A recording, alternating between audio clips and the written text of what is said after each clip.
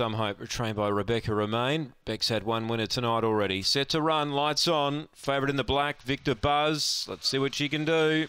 Here's the lure. It's about to speed past the boxes. Away. Look at her go, Victor Buzz. She began brilliantly. She's 2 lengths clear already. Departure Gate pushing. They're really jamming behind the leader. And Victor Buzz is 3 or 4 in front. Agronomist moves to second. Departure Gate third.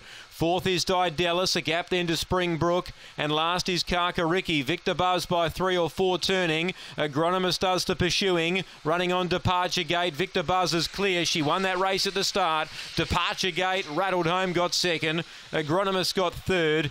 Big gap to the others. Kakariki, Didalis, they're in a photo for fourth, and Springbrook came in last.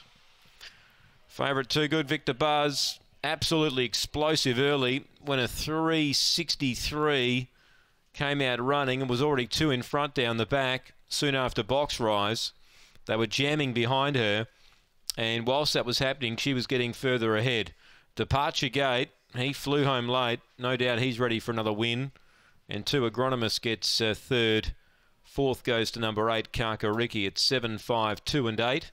25 and 47, 2.5 by half a length. 2.5 by half a length. It's 7, 5, 2, 8. Race 10, Murray-Bridge.